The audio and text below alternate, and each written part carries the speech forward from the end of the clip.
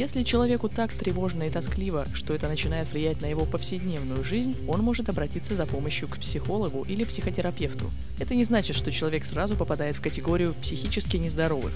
Напротив, современному человеку для психического здоровья нужно постоянно развивать в себе умение правильно реагировать на стрессы.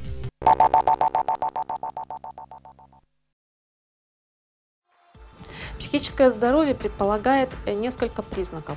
Это умение совладать с теми стрессами, которые человеку приходится пережить в жизни. Умение плодотворно работать, быть успешным не только в той среде, где ему приходится трудиться, но и в личной жизни, то есть в том социуме, в котором ему приходится существовать. Психическое здоровье – это адекватное реагирование на происходящие события в жизни. Насколько человек адаптивен в обществе, в своем окружении, настолько он себя чувствует комфортно в своей жизни.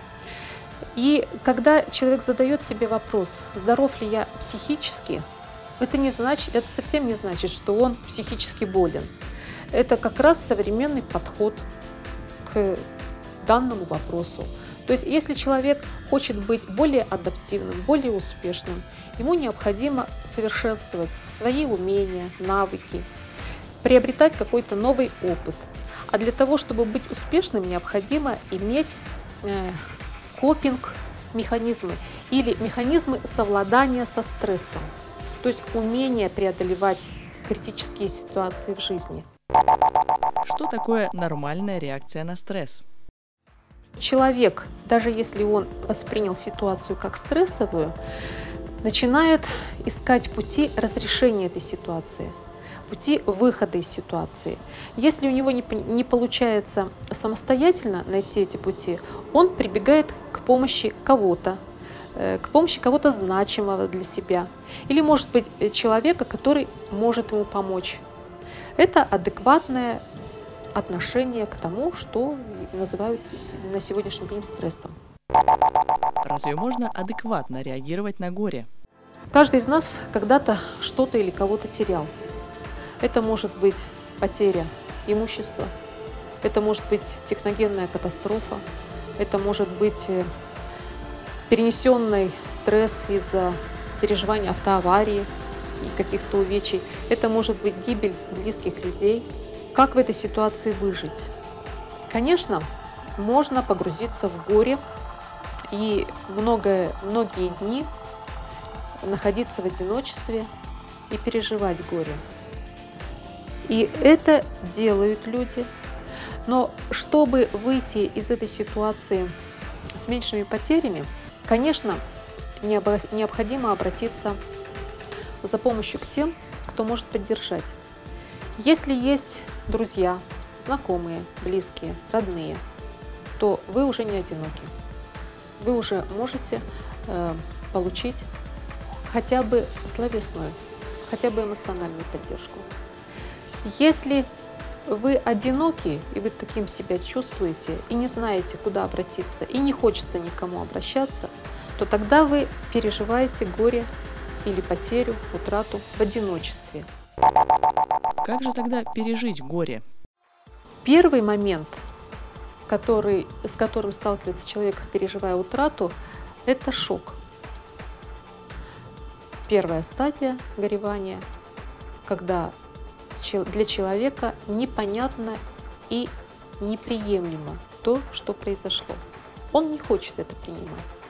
Но эта стадия заканчивается, она протекает быстро. Бывает 1, 2, 3 дня, до недели. Вторая стадия – стадия взаимных обид, переживаний, обвинений себя, общества, жизни за то, что произошло. Вот на этой стадии необходимо, чтобы были выплеснуты те эмоции, которые переполняют человека. Если человек оставит при себе все эти чувства, все эти переживания и будет с ними жить и дальше, после прохождения этой стадии гнева, обид, то тогда та стадия, которая называется стадия тихой депрессии, она не наступит. И получится, что человек застрянет вот на той второй стадии переживания горя на долгие дни, недели и месяцы. И он будет находиться в болезненном депрессивном состоянии. То есть это для него разрушительно. А чтобы выйти из этой ситуации с меньшими потерями для здоровья, конечно же, необходима помощь специалиста. Когда человек научается с помощью психолога или психотерапевта справиться с негативными чувствами, эмоциями, то он переходит уже в следующую стадию утраты, потери. Это стадия так называемой тихой депрессии, то есть когда он учится принять то, что произошло. И здесь одному тоже бывает трудновато справиться, и необходим либо психолог, либо психотерапевт, который подставит свое крепкое профессиональное плечо. Но и далее, пережив эту стадию третью, уже переход идет в другую, четвертую стадию, это стадия выздоровления. Для здоровой развивающейся личности нормально иногда испытывать грусть. Но если минусовое настроение с вами постоянно, обратитесь к специалисту. По статистике, почти каждый третий россиянин подвержен депрессии. Продолжение темы в одном из следующих выпусков.